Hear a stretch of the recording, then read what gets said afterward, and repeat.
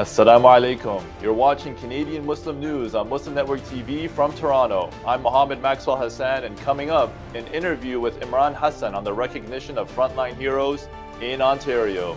Here's what's making news. COVID-19 infections resurge in Ontario. Canadian Indigenous artists demand strict copyright law. Miserable conditions of St. John's Prison leads to sentencing credits. India's ruling party has no Muslim legislator in parliament. And now the details.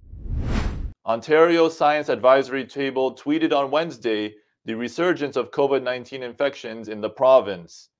According to the series of tweets posted by the table, there is an exponential growth of infectious BA.5 subvariant, leading to higher case counts and hospitalizations. The table also stated that the wastewater signal is high, indicating a strong presence of the COVID variant.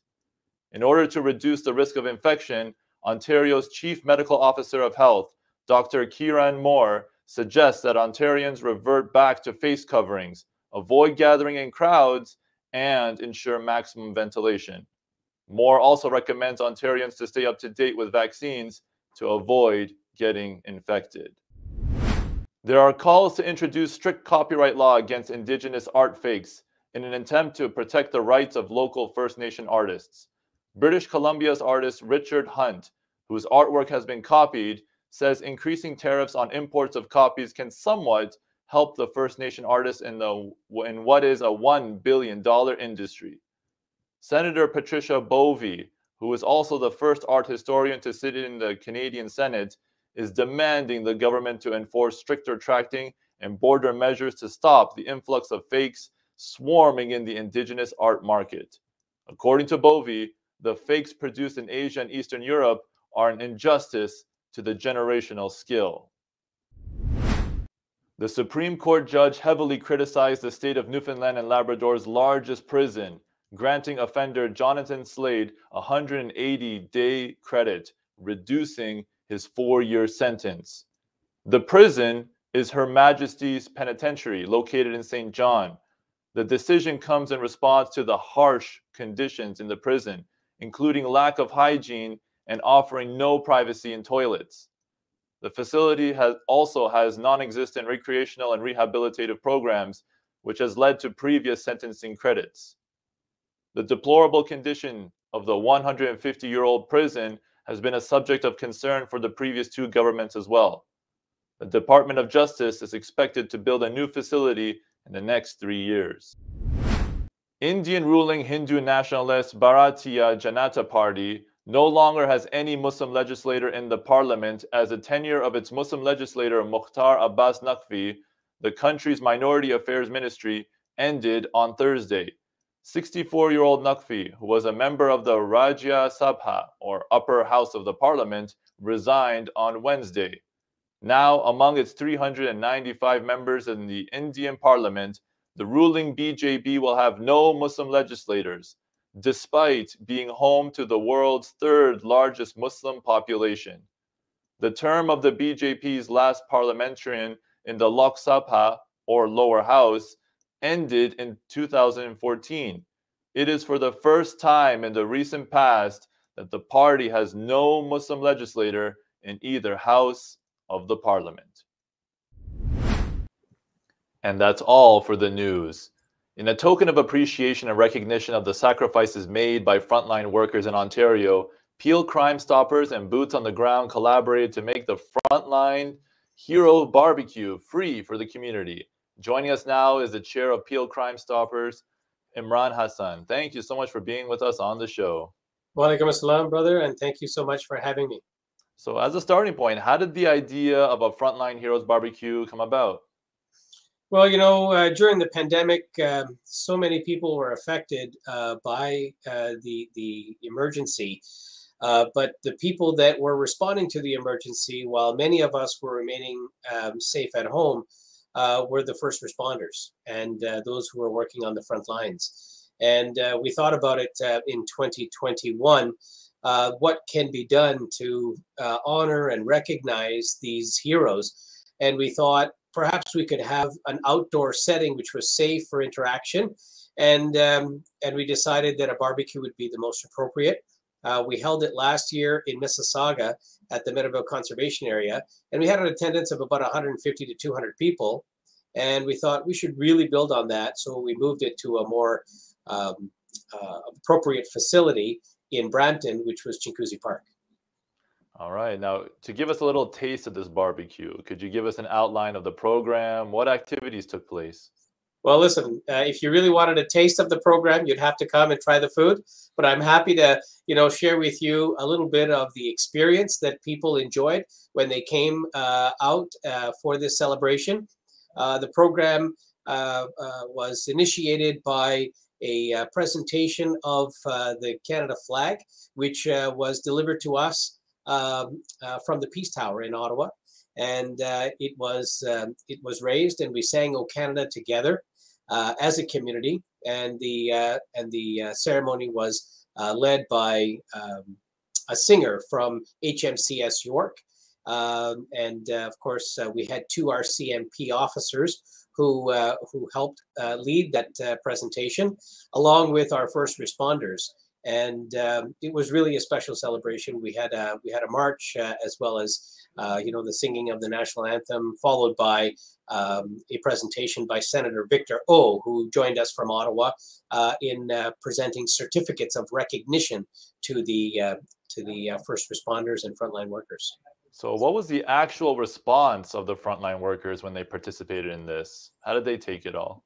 Well, initially we thought first responders, police, fire, paramedics. Then it came to our attention that there's so many other, others on the front line, including our healthcare. So we reached out to William Osler as well as Trillium Healthcare, and of course our transit operators in Mississauga and Brampton. And they came out in very large numbers. We had nearly 300 certificates, and also a commemorative coin that was struck for the occasion, which had the emblem of Pure Crime Stoppers on one side and boots on the ground on the reverse side. Was there any, just curious, was there any moments or any particular workers that reached out to you afterwards, had their appreciation? Was it like, how did they feel? Like, did it serve its purpose when it comes to the recognition? Well, really, I think the response that we got from everyone was that many people have overlooked some of these individuals who've come in, day out during the pandemic and sacrificed their lives to ensure the safety of the public. And a gesture like this was so well appreciated that we even had, as I said, William Osler Healthcare Partners Foundation President and CEO. He came out to express his vote of thanks, along with the Brampton Fire and Emergency Services Chief. Bill Boyes was present, and of course, Peel Regional Police Services Chief Nishan Duriappa came out and also expressed his vote of thanks. Now, being an essential worker takes up a huge emotional and physical toll. Now, with the spirit of the barbecue and recognition appreciation, how can the general public continuously keep their spirits up? Well, this initiative, as we spoke of earlier, was a collaboration between Peel Crime Stoppers and Boots on the Ground.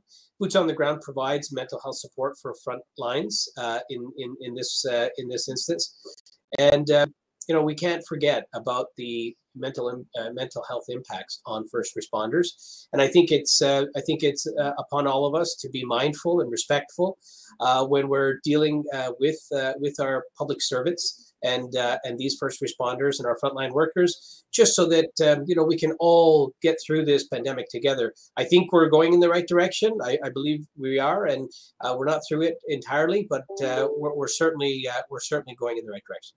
Any ideas, like anything, like thank you notes, anything in particular that you found in your experience that's really done a great job that anyone can pursue and go about to say, hey, thank you. You're not invisible.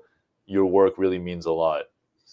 I would echo what you said in that, whenever you see any of our first responders or our frontline workers, that you acknowledge them, thank them for their service. And I think the simplest way of just respecting them and making them feel appreciated and welcomed is with a big smile.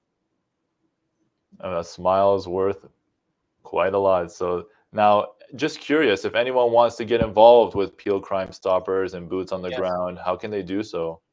Excellent, and thank you for asking, brother. Please visit peelcrimestoppers.ca or bootsontheground.ca. And there are options there to get involved by volunteering, or you can make a donation and support either charity. We are both registered charities, and both have volunteers who operate the programs independently. And we don't have any paid staff. So all of the funds that we collect are used to serve the community, serve the public through the various different programs and initiatives. So, Brother Imran, what made this event unique? Excellent question, brother. The program initiated by a land acknowledgement delivered by the Mississaugas of the Credit First Nation chief, Stacey Laforme. We felt it was very important to respect the lands and respect our First Nations community. What else made the event unique is that the food that was served was 100% halal. And we had 3 different food trucks that it created an experience for our guests. And if I could just elaborate a little bit about the different food. We had one food truck that served Middle Eastern food with a Mexican twist. And then we had a second food truck that served Mediterranean food in the form of fresh pizza in a wood-burning oven. And then the third cuisine that we served was Caribbean food. And so together, it was representative of the community that lives, works, and plays in Peel Region. And we felt that that was very important, that, you know, we be a reflection of the community in the cuisine that we serve at the event. Now, generally speaking, what would you say is some support that's needed for the frontline workers? Is it like funding or any other kind of pertinent issues? What would you say is needed? Absolutely. Both Boots on the Ground and Peel Crime Stoppers are community-led organizations that do not receive sustainable funding from the government. And so it's very important that, you know, the first responders, the emergency, fire, and police services all receive appropriate funding from all levels of government. And I feel that if they're respected in providing the appropriate funds and resources to support their front lines, then it will be less of a demand on community-led organizations such as Boots on the Ground and Peel Crime Stoppers. But that being said, I feel it's also an opportunity for the community and the public to help lift up, you know, the overall well-being and safety of our community through these kinds of programs, and it allows everyone to participate. Final question, Brother Imran. Any words of advice or anything that you'd like to say to folks to really help gain that appreciation for the frontline workers? You know, we're in this together, and I think that's a message that we've resonated throughout the pandemic.